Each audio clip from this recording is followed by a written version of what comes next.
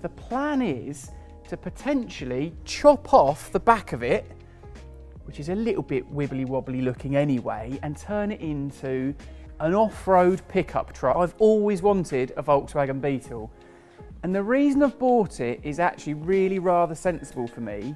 I've got myself the off-road smart car with a roof tent on the top. That's not very practical for everyday use. I've got the massive ambulance. You can't even take that through a drive-through for a coffee. So I thought I need to get myself something sensible.